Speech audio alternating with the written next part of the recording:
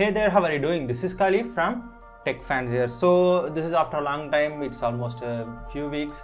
So I have been using this Evaluation-X on my Redmi Note 11. So in this quick video, we will quickly see the features, security wise, boot animation, and what is the battery backup, and all those stuffs we will discuss quickly in this video, and you will get an idea whether you can go ahead and install the Android 13 of this Evaluation-X.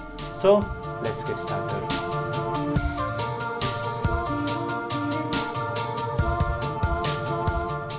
So first we'll start with the build details. So this is the Evaluation-X 7.1e, currently running on the latest and greatest Android 13, and with the security patch of 5th September 2022, built by Duy Hoang. So this is the official build, and I am currently waiting for the OTA update, as we have discussed this in our previous video. Here we have the OTA update. So what I'm going to do is I'm going to let it download and install in the backend. So once it is downloaded and installed, we will see whether the update is working or not. So there are here I am unable to find any changelog or something, so let it download and do its thing. So second thing, we'll start with the boot animation. So this is the boot animation of Evaluation-X. The E is rolling in neon design. It's a minimal one, good one.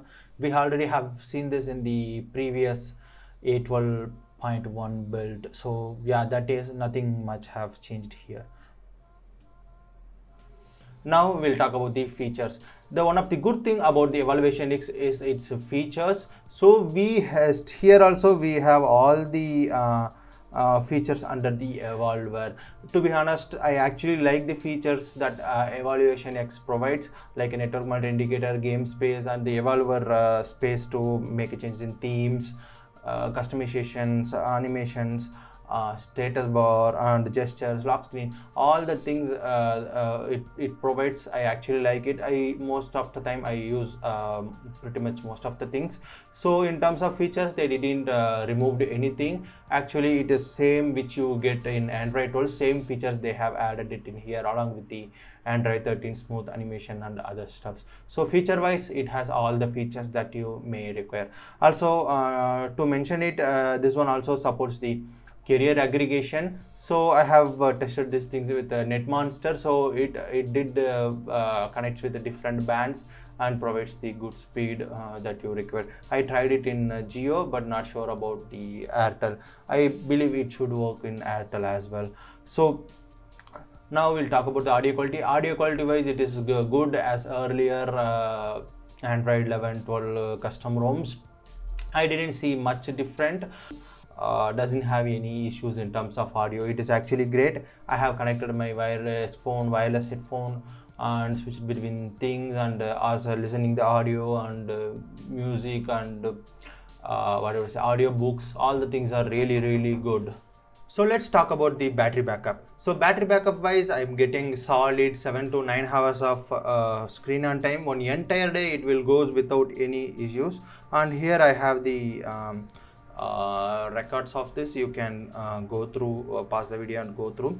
So battery backup is, it didn't lose anything from comparing to the old Android 12 custom ROMs 11.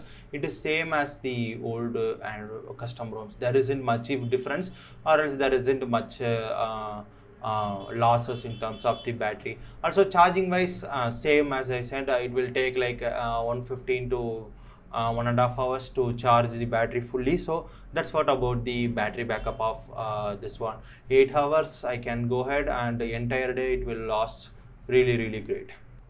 So now we'll talk about the performance. So performance wise, I just had run GeekBench and stress test, CPU throttling test. So GeekBench is surprisingly, it gave really good ratings, points. So as you can see here, single core is 1384, single core is 384 and multi-core is 1708, and in GPU side it is OpenGL is 437, which is nearly some how would I say, some 20 points higher than our old .os. So there we got like 362, 1231 and 435. Here 1708 in multi-core compared to 1231 in the .os. It's really huge jump, like 30%.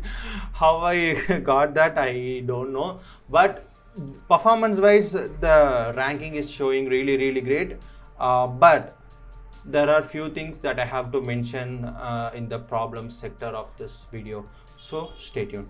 As I mentioned, it is a pure Android 13 along with the customization. As I mentioned, we have all the features like network monitor indicator, game space, you can enable the FPS, evolver, and then you have a carrier aggregation and other things. And the good part is we already have seen that in the installation video, this new music control, which I like the most. I would say here you can change the audio, and here that ring-like design it will come, which is great. And then there are subtle animations which I like the most. In here it's got more smooth now, and yeah, I pretty much like most of the things. 90% it is same as the Android 12.L or something, but still there are some add-ons. I will definitely welcome it. No need to stop that making it. So now we will talk about the security of this one. So security wise, it is fully encrypted, and the SafetyNet passes by default. I already have run it, but here I don't know why I don't have it. I already have run it. SafetyNet works fine. I have installed banking apps like HDFC, Paytm, Google Pay. All are working fine without any issues. And I even tried my corporate apps, which just runs fine with this one.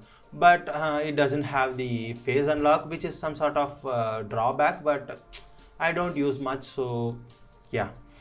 Now we'll talk about the problems of this ROM. So what problems it had? Well, it doesn't have much serious problem.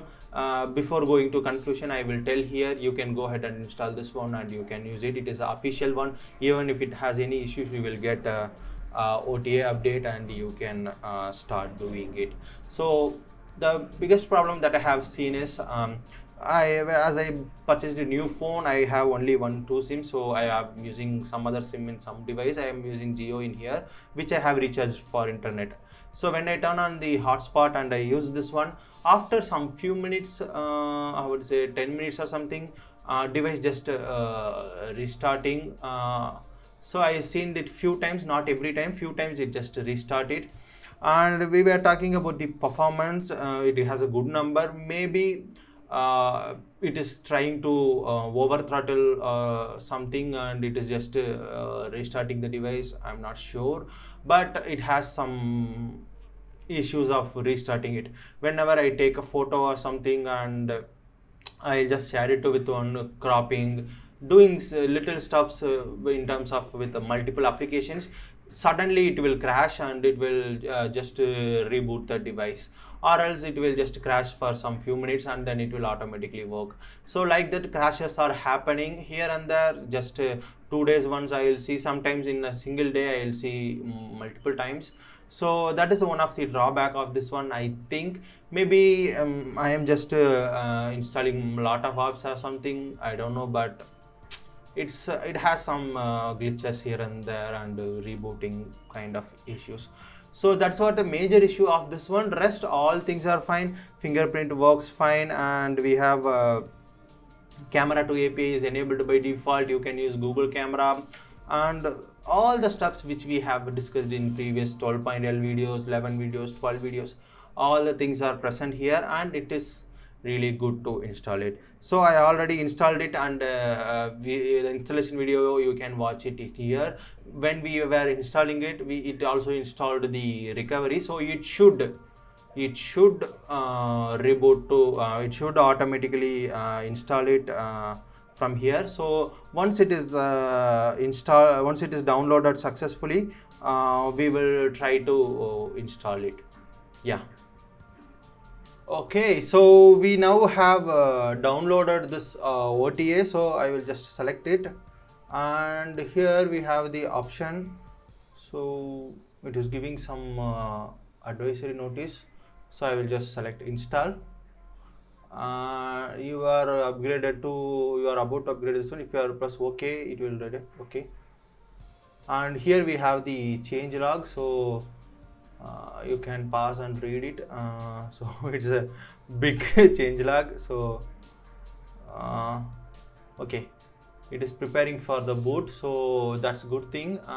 So once it is prepared, we will start the video back. Again, it is finalizing the package install. So I'm actually not that sure about the OTA updates in the custom ROMs earlier, but this different steps of installation is giving me some sort of confident that these updates won't crash or something. I believe it will install it in the opposite partition, opposite slot. If you are currently in A, it will install in B. So next reboot, it will boot from B partition. If the new one is not booting, I believe we can just revert again to A slot and use the old update. So that's how it works. It should work. So yeah. So now we got into the installation part. So just click OK.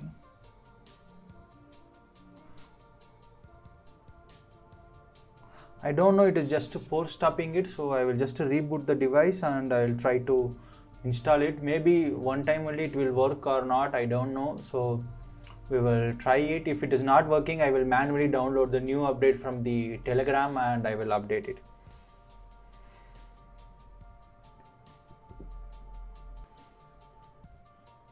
Okay, so finally it is booted.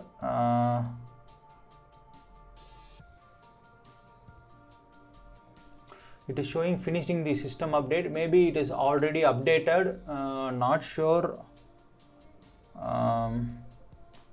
We'll just go to settings and check. Yeah, it is now has been updated to October 1. It somehow got updated. Maybe that is why it was failing it earlier. When the first time itself it got installed, but we didn't know that it has got installed. So once you first time you do it, you just restart the device, it will apply the new system. So that's what about this video. I thought of putting this review after getting the OTA. We finally got the OTA. This OTA also seems to be working fine. So yeah, this is good to have it in as a stable one. So yeah, thanks for watching. Code Motto.